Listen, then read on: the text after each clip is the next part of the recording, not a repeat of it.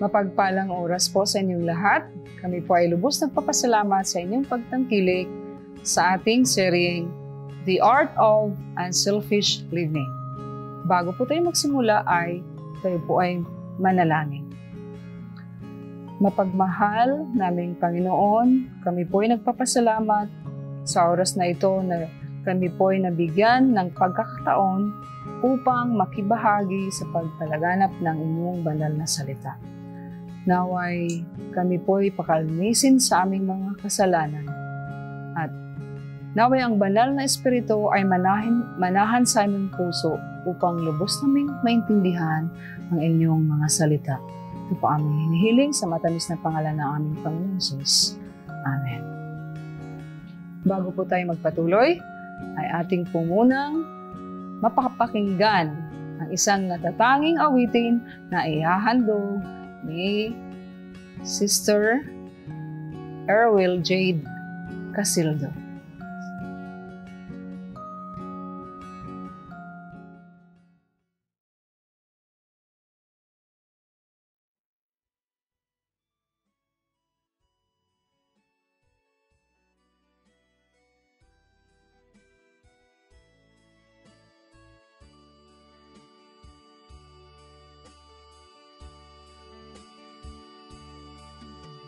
Ikaw lang ang pag-asa ko, tanging ikaw ang buhay ko, Jesus.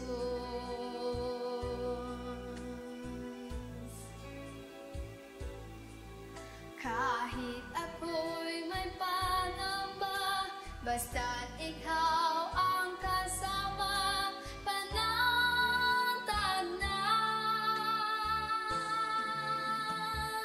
Kahit kailan, di ka nagkulang, biyaya mo sa akin laging laan. Pag-ibig mo sa akin walang hanggan, inibig mo ko noon pa man.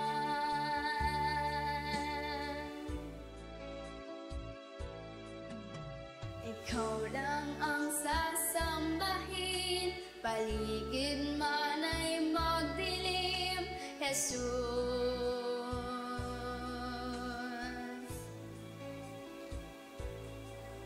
Kahit may suliranin man, ang lagi kong aawitan, ikaw lamang.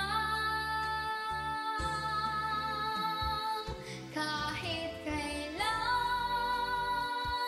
di ka nagkulang, biyaya mo sa akin laging laan. Pag-ibig mo sa akin walang hanggan,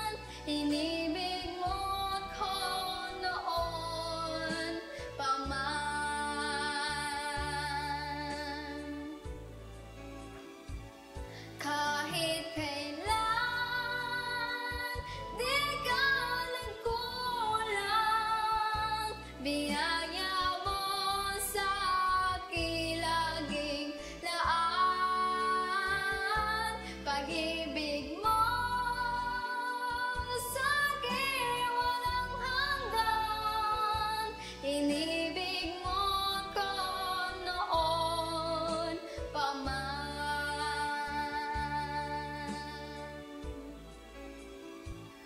Kahit kailan di ka nagkulang, biyaya mo sa aking laging daan. Pag-ibig mo sa akin walang hanggan. Inibig mo ako noon pa man. Inibig mo ako noon pa man. Inibig mo ako noon pa man.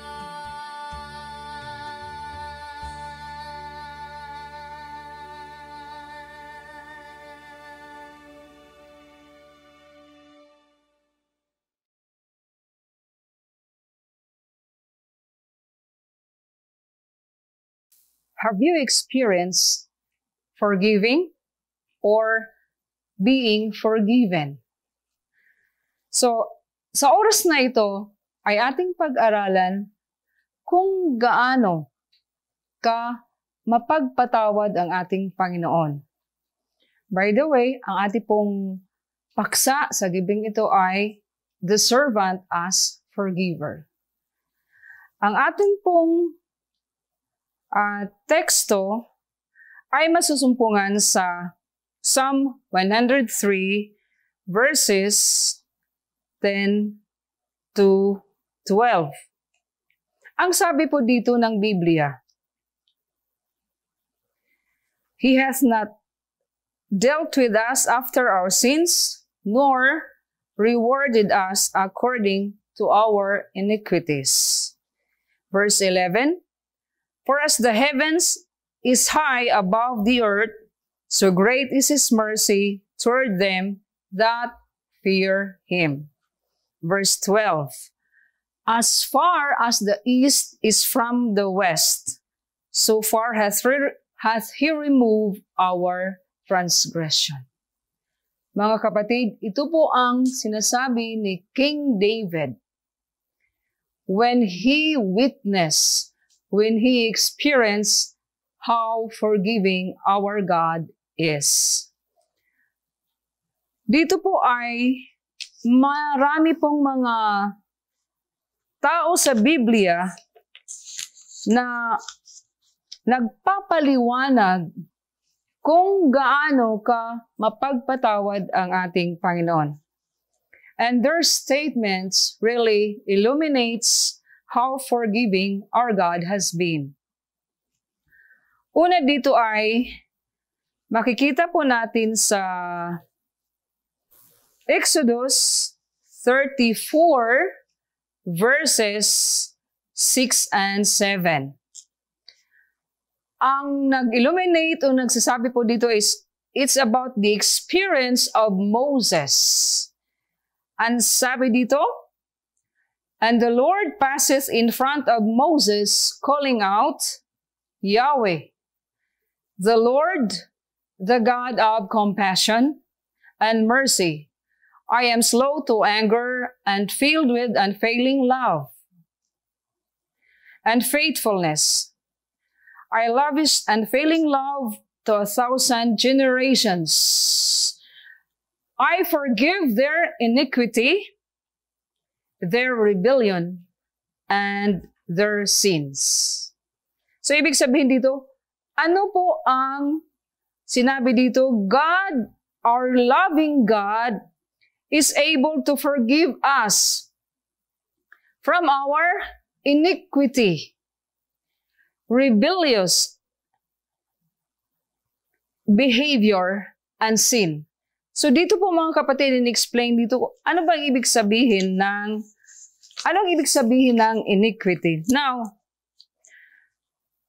Some Bible scholars says that iniquity is a type of sin that includes a conscious decision to hurt someone. Ibig sabihin, conscious ng isang tao, nasaktan ang isang tao.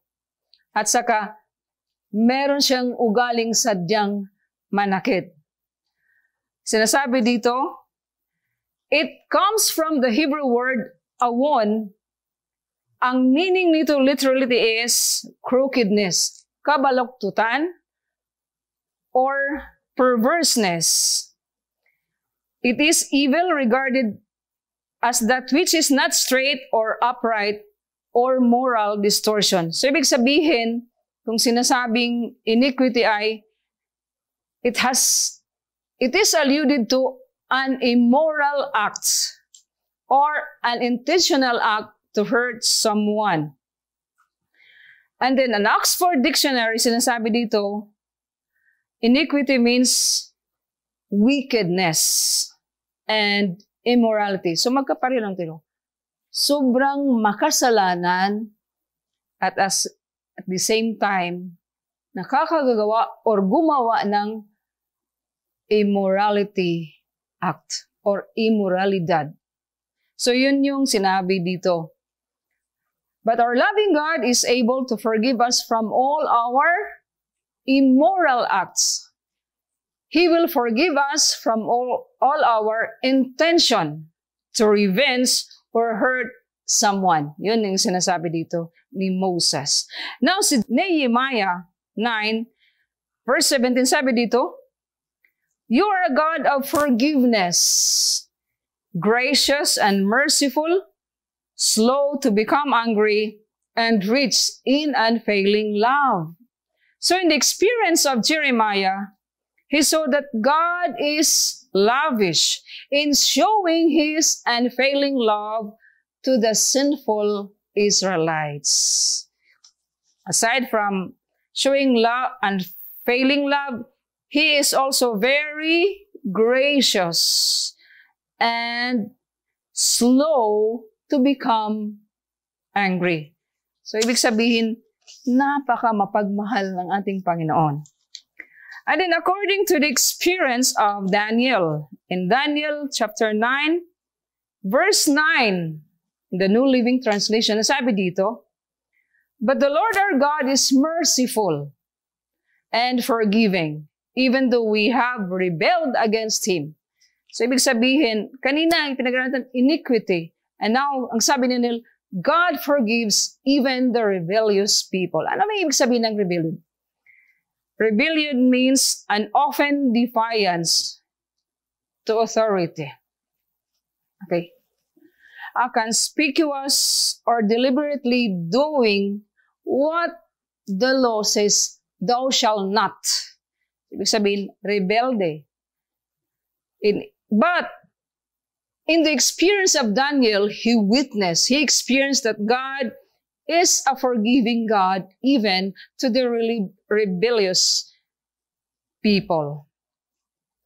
So ito po these experiences, mga kapatid, illuminates, nagpapaliwanag na ang ating Panginoon ay mapagpatawad anumang uri ng kasalanan. It might be iniquity, rebellion, or sins. Sinasabi dito mga kapatid na sins is that it is the direct disobedience to God's law. Ibig sabihin dito. Now, ano po ang definition ng sin? Based on the previous illuminations from the Bible characters that we have just heard. In here, sinabi dito, forgiveness is a deliberate and loving act of God to release you from all guilt associated with all your sins. Sabihin, ang pagpapatawad ay act ng Panginoon upang tayo ay mapalaya sa anumang kasalanan na nandyan sa atin. Ano po? It's deliberate, it's releasing us from all guilt that we have done. All guilt and sin. Hindi po pangilang-ilan, but all. Now, ano po ang halaga? What is the cost of God's forgiveness? In Matthew 26:28, ang sabi dito, "This is my blood, which confirms the covenant between God and His people. It is poured out as a sacrifice to forgive the sins of many." So ano ang cost ng forgiveness, mga kapatid? The cost is the precious blood of Christ, poured out to forgive the sins of many. So ano pa, mga kapatid?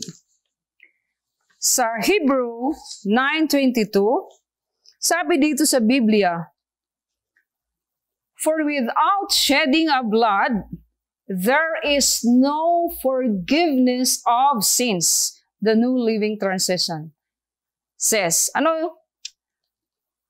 "For without shedding of blood, there is no forgiveness." So kung wala yung precious na dugo ng ating Panginoong Hesus, wala pong kapatawaran. In other words, kung ating Panginoong Hesus ay hindi namatay, hindi pinako sa cross, lahat tayo ngayon ay walang kapatawaran sa ating mga kasalanan. It's because our Lord and Savior Jesus Christ is very much willing to pay the price for your sin, for my sin, and all of our sin, so that all of us, everyone, will experience forgiveness and freedom from guilt. So, ngayon mga kapatid, paano natin matanggap ang kapatawaran galing sa Panginoon? Now, dito po sa Luke chapter 7, verses 48 to 50, ang sabi po dito, "Then Jesus said to her, 'Your sins are forgiven.' The other guests began to say among themselves, 'Who is this who even forgives sin?'" Sino ba ito? Bakit sinasabing magpatawad ng kasalanan? And Jesus said to the woman, which is the Mary Magdalene, sabi niya, "Your faith has saved you. Go in peace." So ano pong unang, paano tayo magkaroon ng kapatawaran sa ating mga kasalanan? According to the experiences that of Mary, God told him to have faith. So ano po mga kapatid? Kailangan nating tanggapin ang kapatawaran galing sa Panginoon. Mga kapatid, ang sunod pong paraan upang tayo makatanggap ng kapatawaran sa ating Panginoon is confess our sins. Kailangan po nating ikumpisa, sasabihin sa Panginoon kung ano ang ating mga kasalanan. Meron pa akong isang illustration. Try to imagine that sin is like a heavy load one is carrying, or isang napakabigat na load na dinadala mo. Saka tatanungin sa iyong Panginoon, ano yung dala-dala mong kasalanan? So, confessing is closing. Telling God na, Panginoon, ito ang aking mga kasalanan, isa. Sasabihin mo sa Kanya bawat isa. Because, ang sabi dito sa 1 John 1:9, if we confess our sins, He is faithful and just, and will forgive our sins and purify us from all our righteousness. So, ibig sabihin mga kapatid, ang kailangan lang natin ay i-confess. Sasabihin natin sa Panginoon kung ano ang ating mga kasalanan. Isa-isa, wala pong matago. Wala po tayong itatago. Bawat isa sasabihin. And then when we confess our sins to God, He is faithful to forgive our sins and to purify us from all our unrighteousness. So yan. Ang pangatlo po na paraan upang tayo ay makatanggap ng kapatawaran sa ating Panginoon ay sinasabing repent. Okay, Tagalog ay magsisi. Ang sabi po dito sa Acts 3:19, repent and turn to God so that your sins may be wiped out, that times of refreshing may come from the Lord. Acts 3:19. Ibig sabihin, repent. Pagsisisihan natin ang ating mga kasalanan.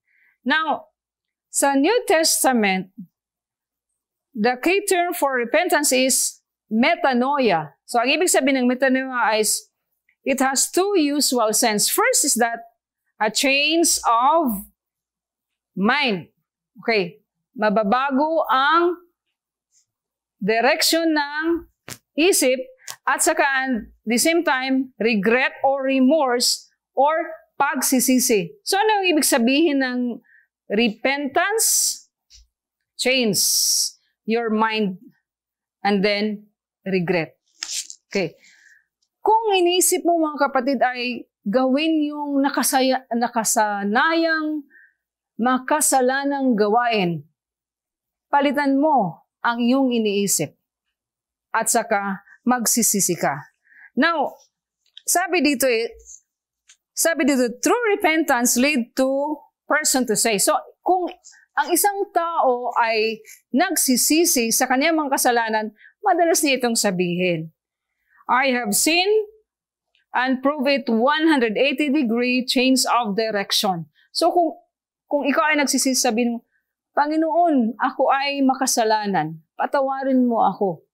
And then, you make a 180 degrees turn from your sinful direction.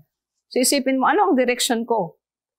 Ano ang parang desire ko? Alam kong kasalanan ito. So, with that, I have to change into 180 degrees direction. So, ibig sabihin, totally natalikuran nyo ang inyong kasalanan. Sa akin, totally. Ano man kasalanan ko? Tatalikuran ko yun. 180 degrees. And then, sinasabi dito, what repentance is not. Repentance is not asking the Lord to forgiveness with intention to sin again. So, hindi ibig sabihin na nagrepent ako, sasabihin ko sa Panginoon, anyway, mapatawad naman ako. Hindi. Kung hindi, it is a change of mind. And then, it's really asking forgiveness without the intention na, anyway, mapatawad naman ako. Okay lang magkasalanan.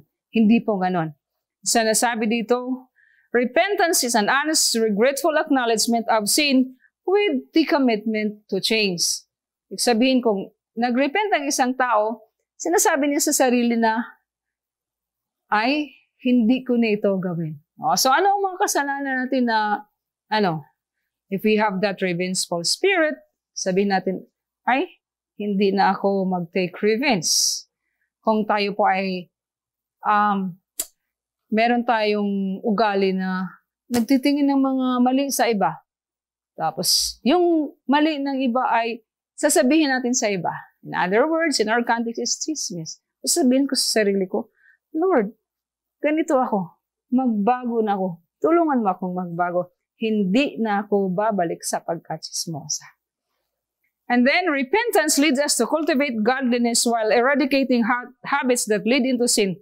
Learn more about the true meaning of repentance in what the scriptures say. So, ibig sabihin, mapag-aralan natin kung ano ang repentance sa pamagitan ng pag-aaral natin ng mga banal na salita ng Diyos. So, next is number 3. Paano natin maano ang forgiveness? Is just simply to forgive. Luke 6:37 says, forgive and you will be forgiven. So, ibig sabihin, forgive and you will be forgiven. So, mga kapatid, sinasabi natin sa sarili ko, Lord, patawarin mo ako. Pero, sa ating sarili ay hindi naman tayo nagpapatawad. Mali pa yun. Kasi, ang tunay na pagtanggap ng kapatawaran mula sa ating Panginoon ay tayo din po ay magpapatawad. As servant of God, claiming to be God's followers, ano po ang ating gagawin as an application to what we have learned about our God who is a forgiving God and about how to receive forgiveness? Ano po ang ating gagawin? In the direction of our topic, which is God's servant as forgiver. Ano ang ating gagawin? Upang ang pagpapatawad sa atin ng Panginoon ay atin ding mapa-experience sa iba. Una dito ay, first is that we have to forgive others the way our God, the way Jesus Christ forgive us. So, makikita dito natin sa, ang sabi ng Biblia, dito sa Romans 6:16.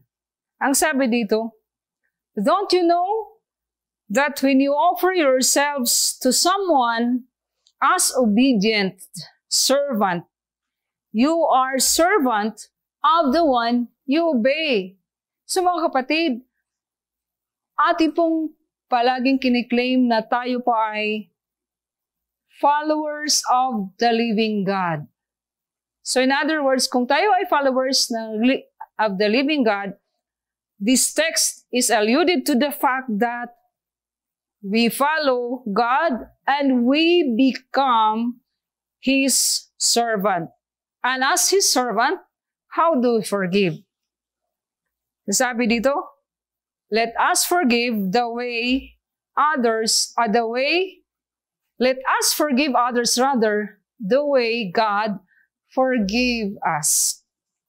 So sabi dito, and first, paano tayo mag-forgive? Forgive others unconditionally. Colossians 3:13 says, make allowance for each other's faults and forgive anyone who offends you.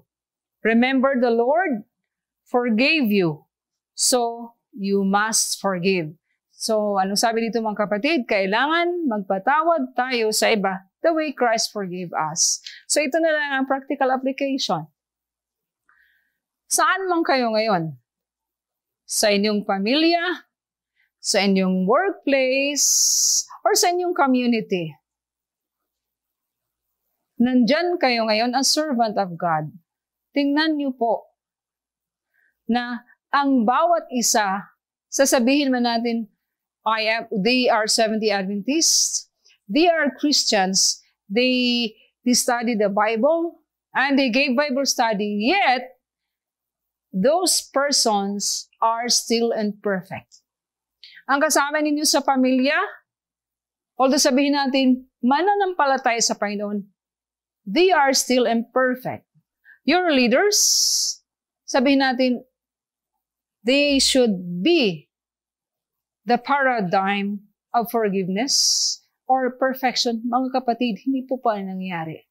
Ang ating pong mga kasama sa panampalataya, mga kapatiran, mga leaders, sinasabi ko, kasama natin sa trabaho o anuman, they are still imperfect. That's why the Bible is very clear that make allowance for each other's fault. Hindi niyo po sila mabago. May mga fault din sila. And if ever yung ugali nila ay nakaka-offend sa'yo. Or if ever sinasadya or hindi sinasadya, the Bible admonishes us to forgive them and make allowance for their imperfection. So number 2, application is that seek reconciliation. Hangarin po sana natin na manumbalik ang nakagawian ng relasyon. Ang sabi dito, and be kind to one another, tender-hearted, forgiving one another, even as God, for Christ's sake, has forgiven you. So mga kapatid, kung ang isang tao, ang isang kaibigan mo, isang kasama mo ay na-offend ka or nagkasala sa'yo, the moment nagkasala sa'yo, as servant of God, ano bang ating pakikitungo? Meron bang distansya? Meron bang wall that separate between you and your friend? Or we have this capability and the heart to maintain the good relationship that you have prior to the act of sinning against you with that friend of yours or family members. And number 3 is that, ano unang gawin? Forgive, seek reconciliation, and last is that. Galatians 6:1, sabi dito, brethren, if a man be overtaken in fault, ye which are spiritual, restore such one in the spirit of meekness, considering thyself, lest thou also be tempted. Sinasabi dito, we are servant of God, we are follower of God. Tayo po sana ang merong hangarin na mapanumbalik, restore the sinner to the original state. So, tatanong po ako, ano po ang inyong gawin kung meron kayong nakita conspicuous, or openly sinning individual? Kaya tayo po ba ay kasama na sisiraan sila? Nalalo na sa ating sa mga nanonood ngayon na nag-handle ng mga tauhan. If you are a leader, there is one illustration in the experience of Jehoshaphat in 2 Chronicles 19 verses 4 to 7. Ang sabi dito, so Jehoshaphat dwelt at Jerusalem. He went again among the people from Beersheba to the mountains of Ephraim, and brought them back to the Lord God of their fathers. So anong ginawa? Si Jehoshaphat, nung nakita nila ang mga tao ng Panginoon ay nagkasala. The Israelites sinned against God. Pero as a leader, he brought them back to the Lord, the God of their fathers. He restored the relationship. He tried to restore the original state of the Israelites. Once they were believers, but they apostatized. But at this time, when Jehoshaphat became the leader, he restored their relationship to their God.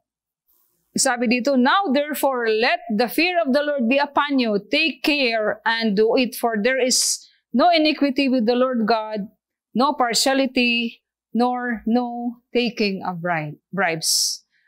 So, mga kapatid, as servants of the living God, claiming to be His followers, with the help of our Almighty God, let us be the catalyst of doing act of forgiveness to the brethren, to subordinates, to family members who sin against us. Naway sa tulong ng banal na Espiritu Santo ay tayo'y mamumuhay na mapagpatawad. Tayo'y namumuhay na kung merong nagkasala against sa atin, ay hindi lang natin sila pinatawad, kung hindi ating ipanumbalik, i-maintain ang ating magandang relasyon sa kanila. Na hindi ay nagkasala na, meron ng parang pagkakaiba. And brothers and sisters, we cannot do it alone because of our sinful state. But the Bible says, I can do all things through Christ, which strengthens us. As we await the Lord's second coming, may we always live a godly life, willing to receive forgiveness from God and at the same time, forgive others. Tayo po ay manalangin. Almighty Father in heaven, we would like to thank Thee for reminding us how loving, how forgiving our God is. Thou art our God who is willing to sacrifice, to give your life in order for us to be free from guilt. Almighty Father, please forgive us and please use the message at this moment to cleanse us, to teach us so that we will be able to apply it daily in our daily living, in our daily associations with our workmates, friends, and family members. Thank you for hearing and granting all requests. In the loving name of Jesus we pray. Amen. Maraming salamat po sa inyong pakikinig at kayo po ay aming inanyahan na manood muli sa mga sumusunod na serye. At naway, inyo din po itong i-share upang ang iba din po ay pagpalain dahil sa mga mensaheng ating mapapanood sa bawat serye. May God bless us all.